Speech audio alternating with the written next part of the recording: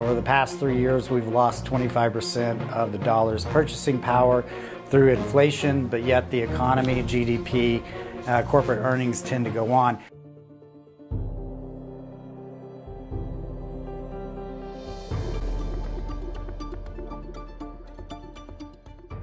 Hi, this is Nathan with Independence Money. Today's topic is voting is for the ballot box, not for your investment portfolio.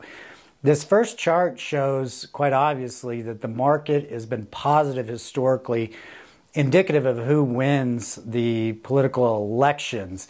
To give you an example, Bush Sr. was about 13%, Clinton was about 16%, Obama about 12%, Trump 14%, and Biden at about 10.6%. Of course, that's over 3 years. These are not inflation-adjusted returns. So over the past 3 years, we've lost 25% of the dollar's purchasing power through inflation, but yet the economy, GDP, corporate earnings tend to go on.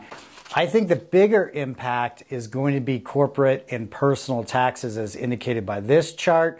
That's going to be more what swings depending on who wins the election. And corporations, if their prices go up, or if their costs go up due to rising corporate taxes, they have a way of passing that on to the consumer, which means higher prices. Obviously, that impacts inflation.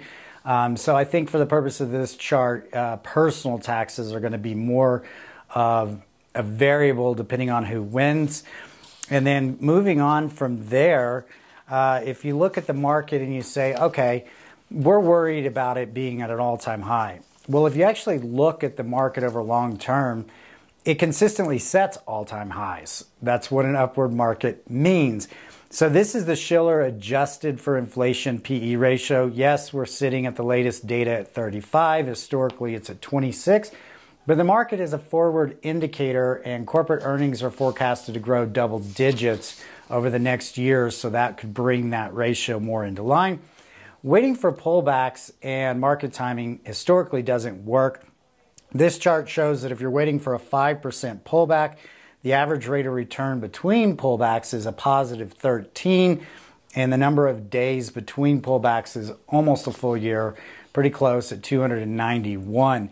So waiting to get in after a market pullback often means you missed out on the return prior to the pullback. The other thing I want to say about the market is look at money market funds, money sitting on the sidelines. During the 2020 to 22 time period, we had 14.5 trillion. Now we have 6.3 trillion. As rates continue to drop, investors may be seeking a safe haven in investments elsewhere or yield in investments elsewhere, and that money may flow into the market as well. So hopefully this helps you keep it a little bit more in a historical context. Y'all take care.